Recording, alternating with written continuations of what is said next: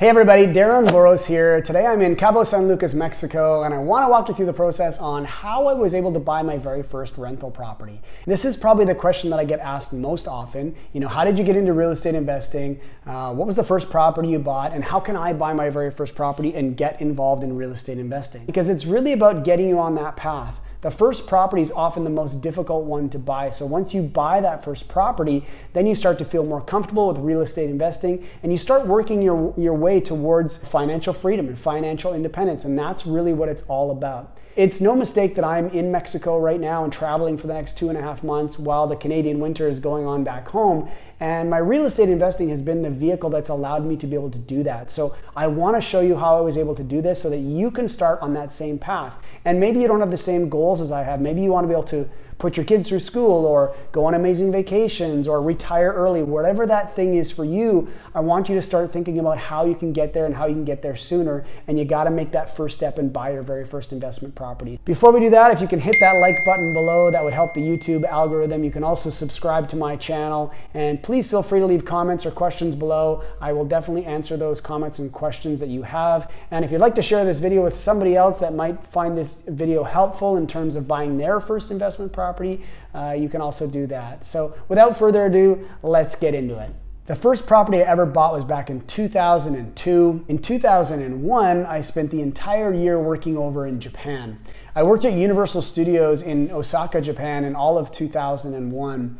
And the great part about working in Japan was they paid for all my living expenses. Now, you know, they gave me a bicycle and a train pass and a gym membership.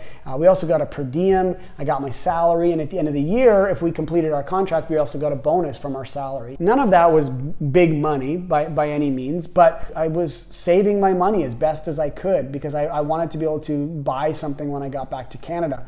And I'll tell you what, a lot of my friends made fun of me when I was over in Japan. They used to say I was a little bit frugal. I would bring my lunch some days to work where they would go to the cafeteria and buy something, and they would go out for dinner every single night, and I would, you know, eat at home like at least 3 or 4 nights a week. In retrospect, when I look back on it now, I'm so glad that I did that because here's the reality of the situation. I just used my per diem for everything that I wanted to buy, and I went on trips while I was there. I went out, I had fun, I went to dinners, I bought a couple things like a new camera and a new stereo, and I did all of that on my per diem. And my salary, I never touched my salary through the whole year. And at the end of the year, I also got a bonus, and I got paid in US dollars, and I brought that money back to Canada, and the exchange rate back at that time was very favorable for the Canadian dollar. When I got back to Canada at the end of that year, I essentially had about $80,000 in savings. And I looked at how I wanted to be able to invest that money. And really the only thing that I knew that I wanted to do was buy real estate. And I didn't have any experience in real estate. I don't come from a real estate investing family, but I knew I wanted to buy a property. I also knew that I didn't want to spend all that money. I didn't want to spend the entire $80,000 on a property. I wanted to only spend about half of that money. I didn't want to spend it all. So I started to look at, and the first thing I looked at, and this is the first thing that you're going to want to look at too, is where is this money going to come from? Because, you know, there's an expression in real estate that we have to have money to make money, and that's absolutely true. The part that they don't tell you is you got to have money to make money, but it doesn't necessarily have to be your own money. In my case, I had my own money, and so I was able to use that to be able to buy my first property. But I know a lot of people that get into real estate investing with what we call OPM. That's other people's money. That could be a joint venture partner. That could be parents or friends or relatives that are lending you money to be able to go out and buy your first property. So it doesn't necessarily always have to come from us, but I did that in my case. I had the money. I wanted to be able to invest in my very first property. But first step in the process is planning and budgeting, and where is that money going to come from, and how much of that money do you want to spend? So after I figured out kind of how much I wanted to spend, then I started looking at which markets I wanted to invest in. And I was living in Toronto at the time. I started to look at some condos because that was really the only thing that I could afford. In 2002 in Toronto, I was looking at condos right downtown. For those of you that know the Toronto market, it was like Yonge and College, which is like the heart of downtown, and 600 square foot condos were going for around $200,000 at the time. I thought that was crazy. I thought, why would anyone spend $200,000 on 600 square feet?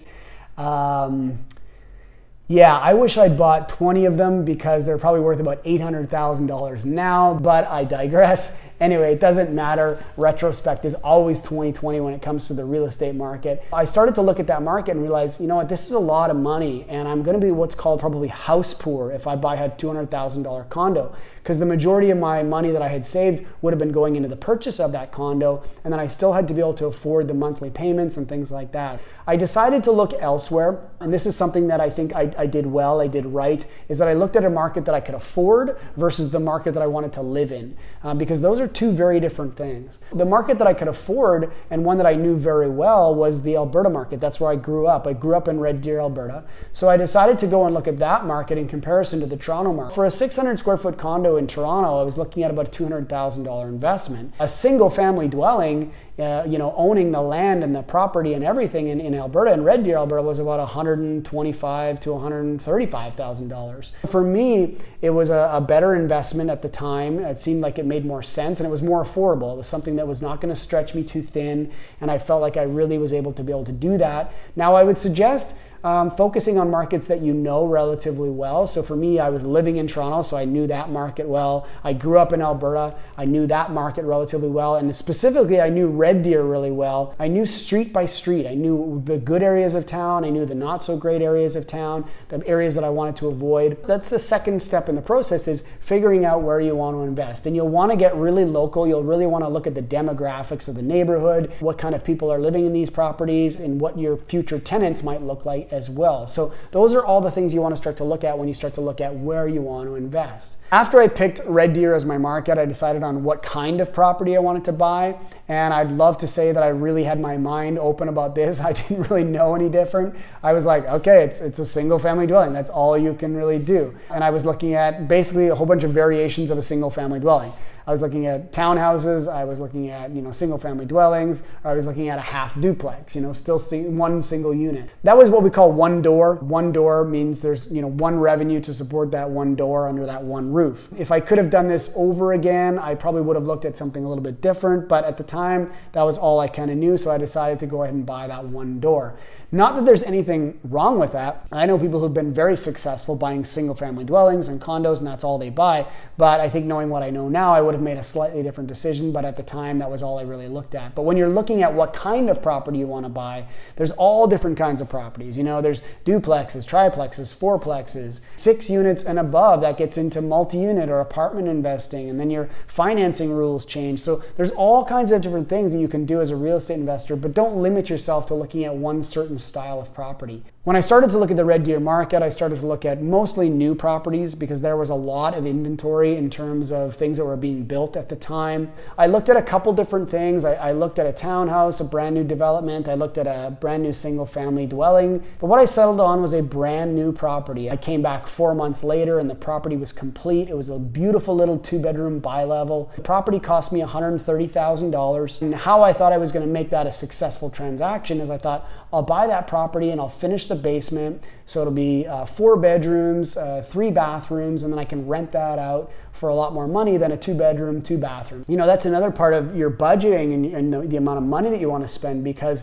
I also had to look at, what was the renovation going to cost? So not only was it the down payment and the closing costs and all of that, but I also had to look at, what was the renovation going to cost? And that's the next step in the process. After you figure out your budget, after you figure out where you want to invest, you figure out what kind of property that you want to buy, then you start looking at how do you buy that property? Then I started to create my team. Your realtor, your mortgage broker, your lawyer, your accountant, your property manager, your home inspector, your contractor, and your insurance broker. Those are all people that are part of my team. In this case, the first person I needed was my mortgage broker. So I had to go to a mortgage broker and say, can I qualify for this property? He came back, he ran his calculations, he looked at how much cash I had, what my credit was like, looked at all those things, and came back and said, yes, with a cosign, we'll be able to get you that loan on the property. Obviously then, in order to get the mortgage, I needed to prove I had insurance, so I found an insurance broker. My realtor, I didn't really use a realtor on this transaction because I went to a builder. So builders often have, sales centers, and they'll have people that are dedicated to them. They are real estate agents usually, but they specifically work for the builder. So I didn't necessarily need a realtor, but I needed a lawyer for sure to close out that transaction. I didn't need my accountant at that point. I definitely use my accountant more now that I have multiple properties, but at the time I just, filed my tax return and I owned that property in my personal name as well. So it wasn't hugely complicated. I ended up contracting the property myself. I was a 25-year-old kid. I was excited to get in there and learn all about this renovation stuff, and I did some sweat equity, and I learned how to hang drywall, and I did a little bit of tile work, and I did some painting, and I hired some of it. I did some of it myself, but it cost me $20,000 to finish the basement at the time. I didn't need a home inspector because it was a brand new property. There was nothing to inspect really. And the other one that I didn't necessarily need at that time was my property manager because I was planning to manage the property myself. You want to start to assemble your team, and then in the area that you're investing in, if you can, find people that are specifically catering their businesses to working with real estate investors, because they're going to be able to help you move your business forward just that much faster. Once I figured out that I could buy the property, I could get an approval, I figured out where I wanted to buy, what I wanted to buy, and my budget, now I started to look at the numbers. This is so important that you look at the numbers. I started to look at what were the rental rates in the area, what could I rent that property for, what were my expenses going to be. I didn't really know how to calculate cash flow properly at the time. I thought you just looked at, your mortgage, your property tax, your utilities, and your insurance, and anything above and beyond that was positive cash flow. Yeah, kind of it is, but it's not really, because there's 4 other things that I would add now for sure. One would be vacancy. It's not a matter of if your property is going to be vacant, it's when. So you want to account for vacancy. Property management, whether you're managing the property or somebody else is managing the property, you've got to look at what the costs are on property management. Repairs and maintenance. I didn't really have a whole lot of repairs and maintenance for the 4 years that I owned that property because it was brand new. But if you're buying an older property, for sure you want to look at, okay, what's it going to cost if I'm going to have to replace the hot water tank or the roof, or all those things fall under repairs and maintenance. The last thing that I include always is gifts for my tenants. I give my tenants about $100 of gifts per tenant per property per year. I include all of those things now in my cash flow calculations. At the time, I definitely did not include all those things. So I probably would have been in negative cash flow if I wasn't managing the property myself and I hadn't bought a brand new property. But that wasn't the case. I was managing it myself. I was looking after the property management. I didn't have a lot of repairs and maintenance. So I was in positive cash flow. It wasn't huge cash flow, but I did have some cash flow on that property. If that property hadn't have cash flowed, I would have walked away. Because it's an investment property, you want to make sure that it's not an emotional decision. When you're buying a property to live in as your principal residence, now you start to fall in love with that property. But when it's just an investment, you want to look at it from the numbers perspective, and the numbers don't make sense, you got to walk away from that property. There's always another property coming along the line. So don't be afraid to walk away if the numbers don't make sense. There was definitely a lot of wins on the first one, a couple of things that I did wrong and that I would do over again if I could. The thing that I'm most proud of is that I got into the market at 25 years old.